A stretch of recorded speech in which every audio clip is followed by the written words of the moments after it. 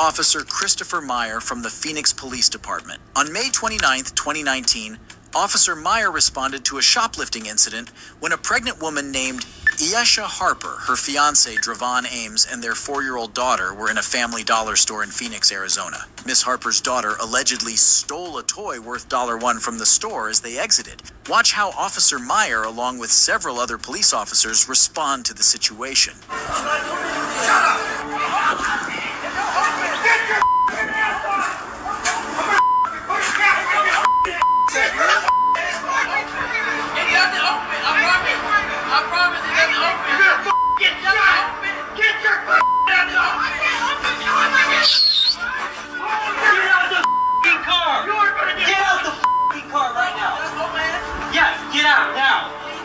Get out the car.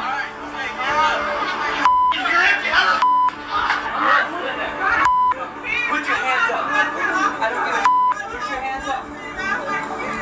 Hands up.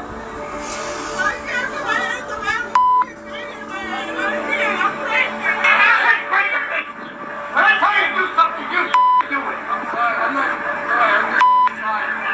I'm not complying with me. When I tell you to do something, you do it. I am. I'm complying with everything. Okay, right now. Check your mouth.